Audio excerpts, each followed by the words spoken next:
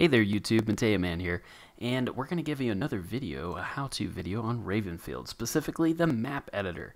Now in this one we're going to create a brand new map that we're going to focus in on 3 simple points, just to make it so that you can have a simple level that you can play through and test out some strategy.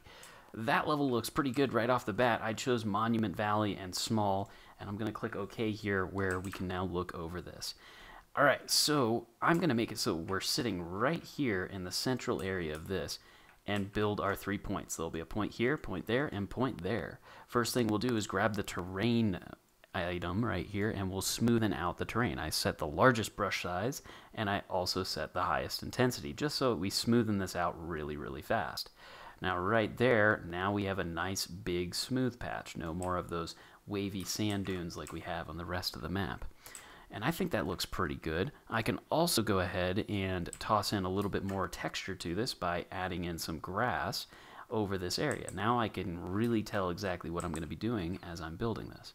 Now that looks pretty good for the terrain. I think that solves what we were looking for. Next we'll put the objects. The first and most important one are then the built-in types where we're going to put the capture points. The first capture point on that far side, and I'll Control C, Control V, put the second one all the way on the middle here, and then the furthest one on this end. And I'll try and make it so that they're fairly symmetric as we look over them. I think that looks pretty good. Maybe this one just moves over just a little bit, so I'll use the Move tool to go ahead and drift that over there.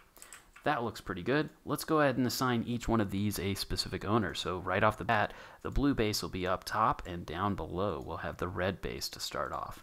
And then we'll give the middle one an actual name of Mid. Alright, so we've got each one of our bases assigned, and we can go ahead and start placing some more objects on here because it wouldn't work too well if we spawn in just like that. I'll take these nice clay huts and we'll copy and paste these around. Make it so that you can't actually shoot straight from one base to another when you spawn in.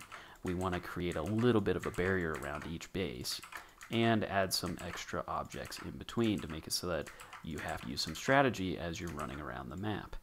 Now I think that looks pretty good, but everything's aligned, so we'll use the rotate tool to give a little bit of skew to each one of these. Now we got to be careful to make sure that you can't shoot from one base to the next, so we'll take a couple of these ensuring that they are rotated in such a way that we can't shoot from one to another.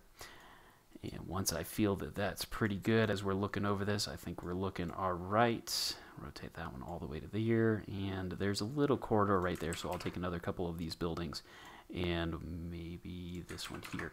Spawn those in like that to make it so that you can't shoot from one flag to another. And let's put another one like this one right there. Alright, I think that ought to do it. That looks pretty good to me as we're looking at all the obstructions between the capture points. Next up, in order to playtest this, we'll have to go ahead and go into level details here and set up the neighbors to say that this point goes to that point, goes to that point, and to that point. This will make it so that each of the command points can actually attack each other. The mini-map will focus in on objects, and then we'll zoom out from there. It looks like a good mini-map. The sky camera looks okay. Skybox looks okay, and important, you'll want to check your validation. A name's going to be required, and a photo will be required. So, that looks pretty good. We'll go ahead and save at this point, making sure that we're capturing it. And I'm just going to call this 3 points, overriding an existing 3 points that I made earlier. And now it's generating the navigation meshes and everything it takes to be able to play the level. And we'll assign a photo at the very end here. And that looks good to me. Let's go ahead and give this a try by clicking play.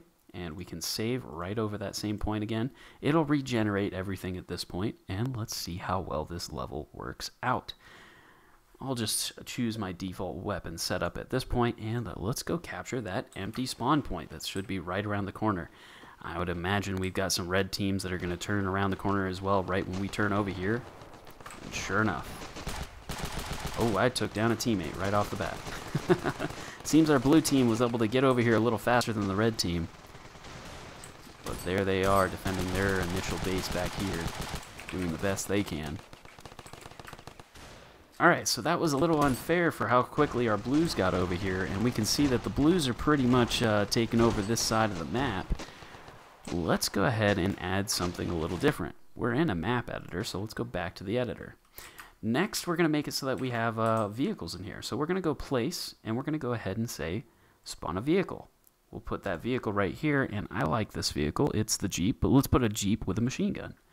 Now that looks pretty good. It's right next to the flag, and we'll say that after it's been destroyed, it'll respawn, right? Next up, copy paste, and we'll go put one over on the blue side. Now we'll rotate that to make it so that they're facing towards each other. It'll be a little hard to navigate them through these buildings, but they'll do the best they can as we do this. Now we already just dropped these vehicles in, got our photo done, everything's good. Let's go ahead and click play again and give this another shot. Alright. Reloading, resaving all the navigation meshes for our players to use and play. Here we go. Quite a few already jumped in the Jeep. Let's see how they do as they're taking on this level. Looks like they're navigating right outside. But I wonder where that enemy Jeep is. Seems the reds are coming over a little faster, a little bolder than usual, but the blues ended up getting here a little quicker right off the cup again. Oh, there's that Jeep. Alright, well this was the level editor in Ravenfield. Sure enough, we were able to assemble a level pretty quickly here and playtest it right off the bat. So I hope you enjoyed this video. If you enjoyed it, by all means leave us a like or subscribe if you want to see more content like this. And if you have any comments, by all means use that comment block down below and I'll be happy to respond to any of the queries that y'all have. Hope you have a wonderful day and stay safe out there.